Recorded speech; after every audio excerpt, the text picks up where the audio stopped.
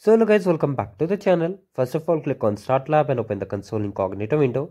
Now basically this lab is updated, so here is the updated solution guide for it. Do not worry, you'll be able to complete this lab without any issue.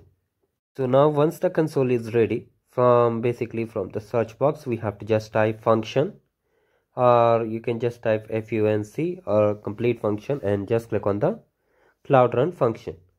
Now wait for this to get open. After that we have to just come to the lab instruction and open the Kanban application. So simply come to the lab instructions, but before that click on write a function.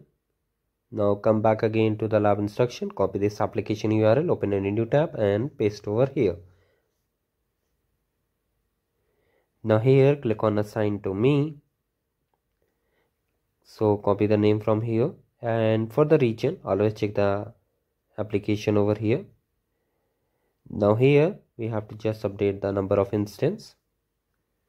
So first of all, here for the runtime we have to make it Python.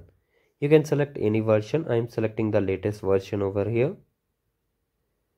Now just come over here. Here you can see we have to update the number of instance and just click on this allow public access. Update the number of instance. And here we have to change the generation to second generation. Scroll down, click on it. Here you can see second generation, click on it. Now here we have revision scaling also. If it mentions revision scaling, then you have to update that instance. Now here we have to just update the service scaling and then click on create. And one more important thing is that to enable the check my progress, you can check the description box. How to enable check my progress bar, I've shared the video.